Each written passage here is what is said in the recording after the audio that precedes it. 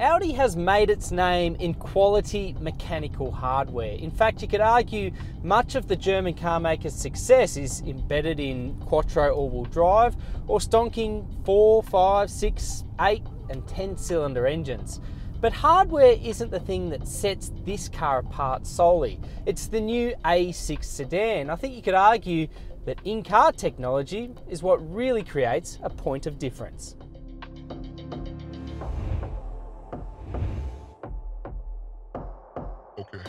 The updated Audi A6 arrives in Australia from August, initially with this top-flight 55 TFSI offering.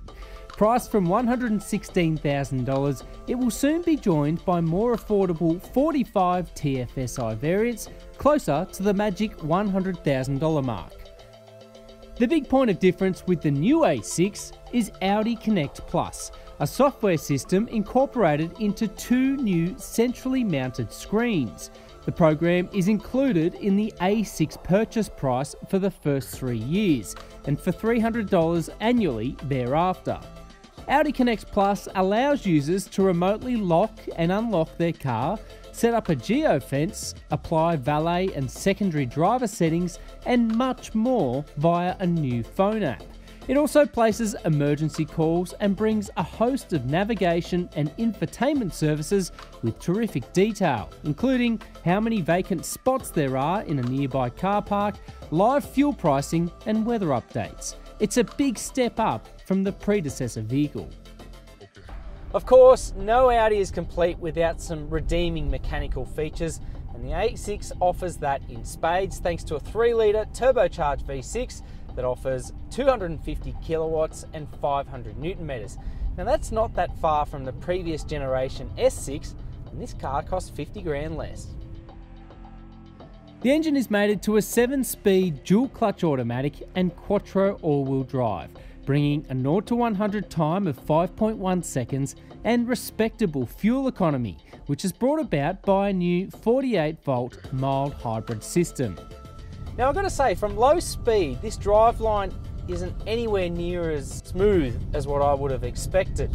In fact, taking off from a standstill, there's a noticeable delay of 1 or 2 seconds as the turbocharger, engine, hybrid system and gearbox kind of piece the puzzle together.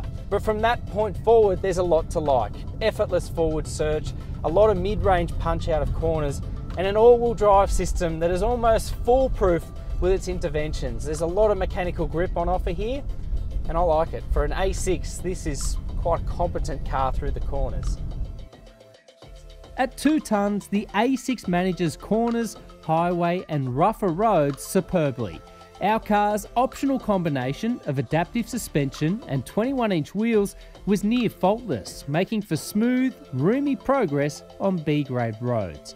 Throw in a broad back seat, 530-litre boot, a new tech suite, and the A6 is an incredibly comfortable long journey car.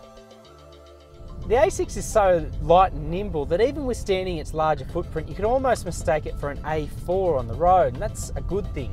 I really like the ride and handling balance that engineers have been able to strike with this car. It seems to be able to follow the curvature of the road, shake off larger bumps, but at the same time it isolates you from all but the harshest of hits like potholes. It's a really nice balance overall. Steering feel as well has taken a big step forward in terms of weighting and directness. You still don't get the desired level of feedback if you're a strict driver. Overall, it's a really nice balance. And the dampers that I just spoke about, well, they're not only good at isolating you from bumps, they control this car's mass really well. I mean, for just a run-of-the-mill A6, this is a really enjoyable car to throw through a faster corner. Make no mistake, this is vintage Audi. Stonking engine, all-wheel drive grip, and no shortage of ability through the corners. It's also bristling with equipment inside.